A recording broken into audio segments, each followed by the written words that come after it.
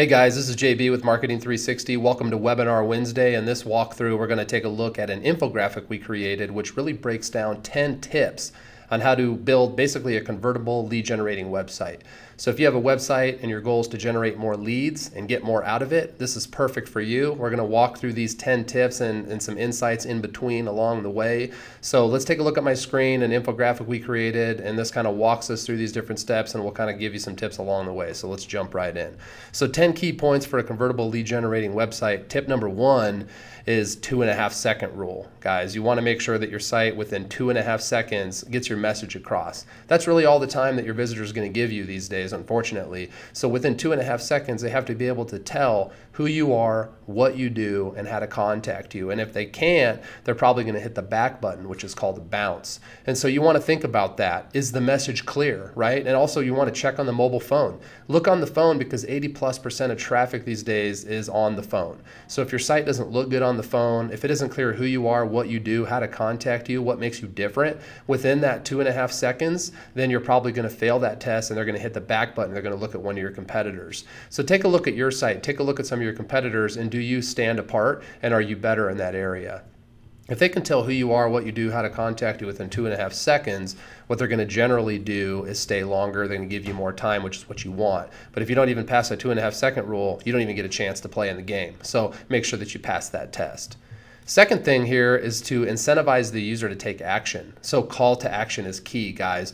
Don't just say who you are, what you do. Make sure to say how to contact you. And contact you might be how to take that next step, how to convert, right? How to make that purchase or fill out that lead form or request that consultation, whatever it might be. You want to make sure that that's clear on your website and that you're making a relevant call to action to what they're interested in. So if they're interested in pricing, say, hey, get pricing right now, with a form that leads them to a price sheet. They got to, submit their name, phone, email to get that, but this would be a way to generate leads. Or if they want help right now, hey, 24/7 emergency support, call right now, get more phone calls. Think about what you do and what your consumers are looking for. What are your customers looking for? What questions do they want answered? How do you make that with regards to a call to action to get them to take that next step to become a lead so that you can reach out and turn them into a customer? Next thing here to think about within this same topic is promotions and deals, instant coupons. Think about other things, other call to actions you can include that really are almost like making a sense of urgency in the consumer's mind. So like, hey, I can't even wait. I better just reach out to these people right now, If you can come up with some special deals or anything in that regard to get somebody to pull the trigger, create that sense of urgency, that's going to help increase your conversion rate. Another thing that increases your conversion rate is video. So you can see the stat we have here. It's pretty impressive, 400% increase in conversions with video. Seeing up to a 400% increase in conversions is huge.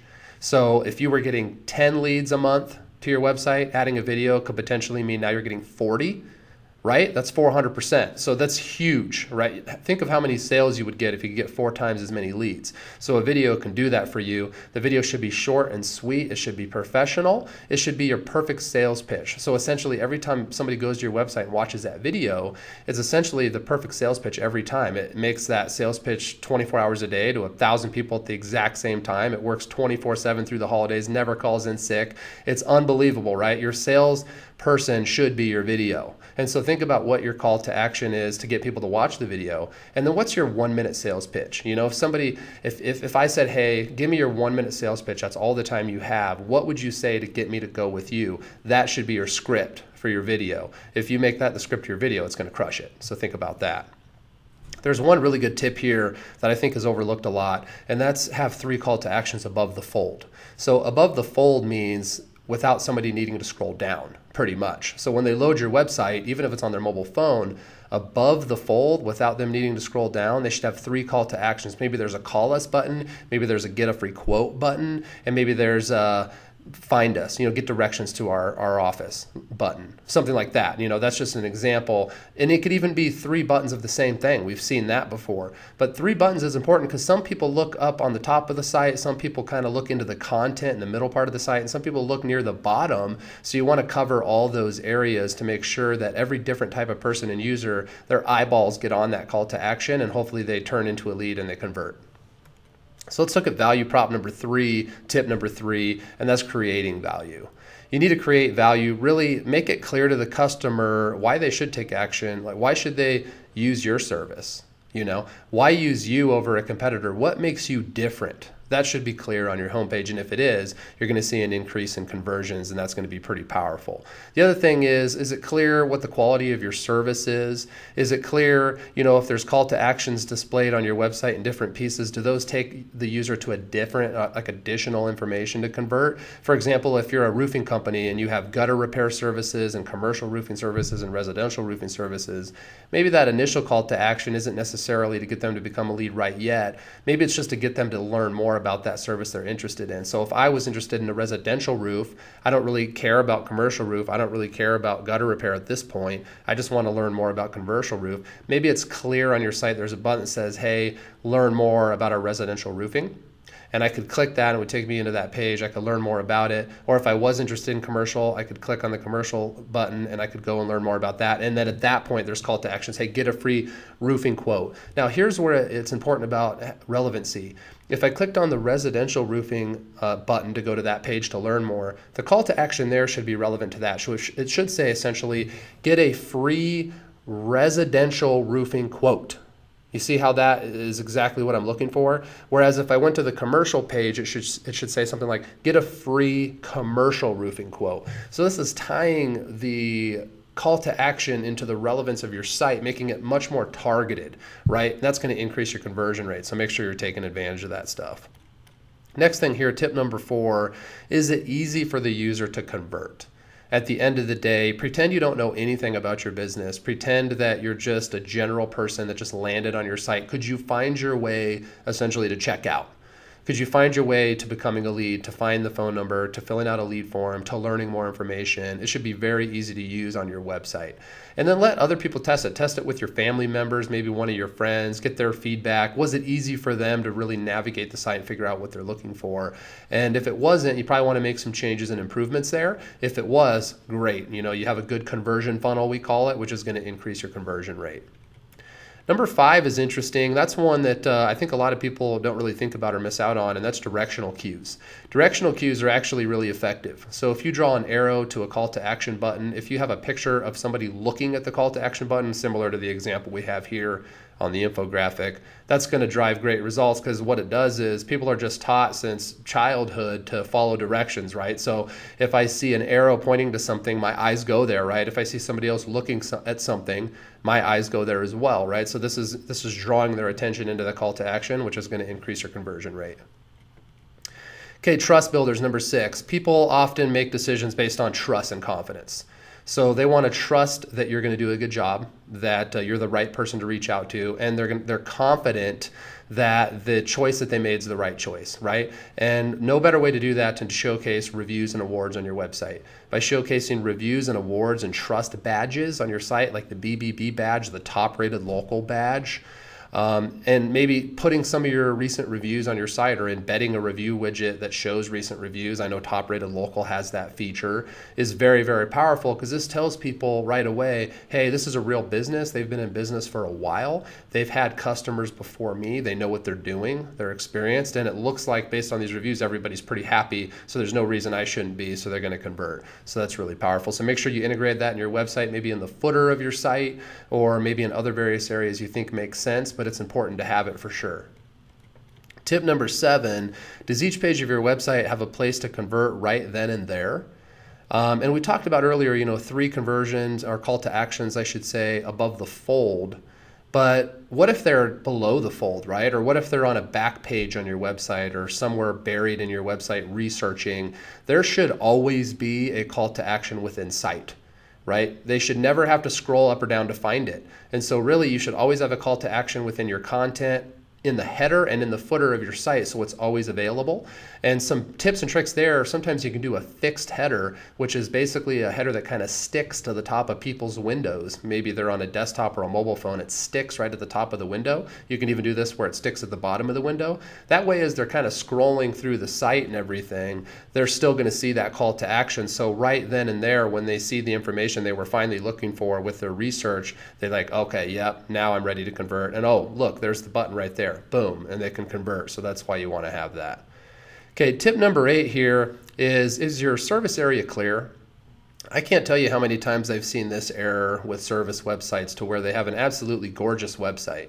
And it really does say kind of who they are and what they do and how to contact them, but it isn't really clear as to where they do it, right? So if I'm looking for a roofer, if we stick with that example, in Fort Collins, Colorado, and I land on this beautiful website, but it isn't really clear to me that they actually serve Fort Collins, Colorado. It almost to me seems like maybe they serve Denver or even further away, then I may be hesitant to reach out, right? And I may actually even hit the back button if I'm not totally confident. I may not even want to dig to find that information out.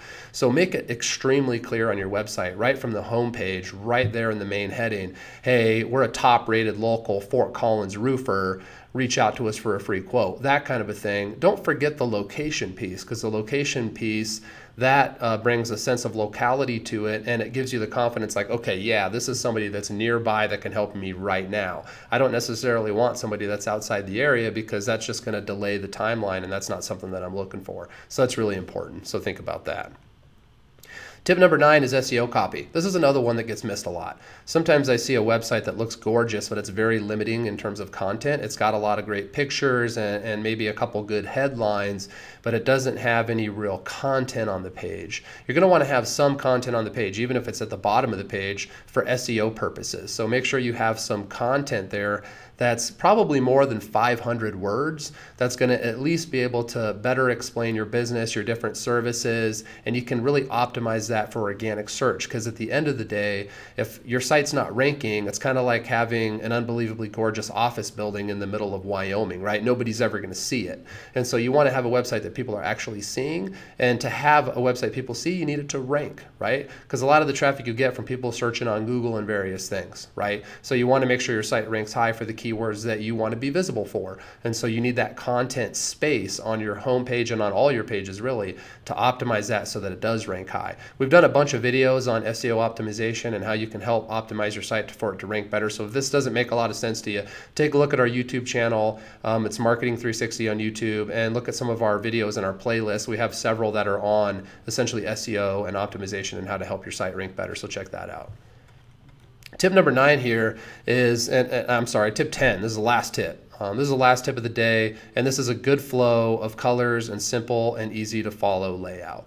And this is important, right? And there's a strategy behind this. So think about the brand colors that you have. Try to come up with a color palette of at least 2 colors. 3 colors is even better. And ideally, if you can have 3 colors, you want to have 1 color designated as your main call to action color. Usually go with this as your bright color, whether it be the red or the orange or something like that, something that catches people's eye typically. Make that your main call to action color. Make your second color your secondary call to action color.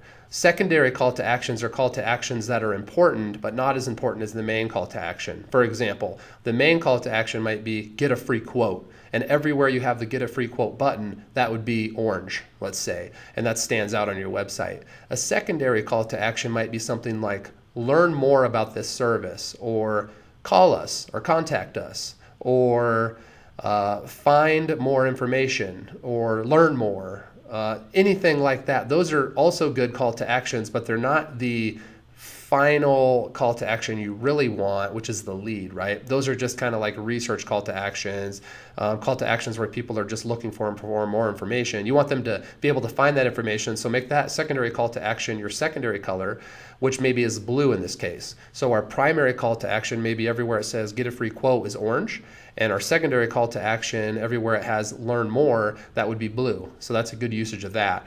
And then the third color would just be the color you integrate with your design, right? Your accents and your different pieces that you integrate throughout your design would be that other third color. So a nice color palette is good, and it's smart because now as the user navigates through the website, they start to understand like, okay, that orange thing I keep saying, that's what I want to click when I'm ready to make a decision and move forward with this. I'm going to want to click that and get a free quote. You've kind of built that into the subconscious mind as they're navigating the site, and that's why the colors are important. So Hopefully this video gives you some great ideas on how you can optimize your website. There's obviously a ton more ideas than this even. Take a look at our YouTube channel. There's other videos on the same topic. If you have questions, please leave a comment. We'd love to get back to you. If you have other video ideas you'd like us to cover, leave a comment as well. Like the video, share it with your friends, and hopefully you can follow us for more content like this in the future. We try to put stuff out like this 2-3 times a week. So happy marketing. Hope you guys have a great day and get your websites converting at the highest level. Have a good one. Bye.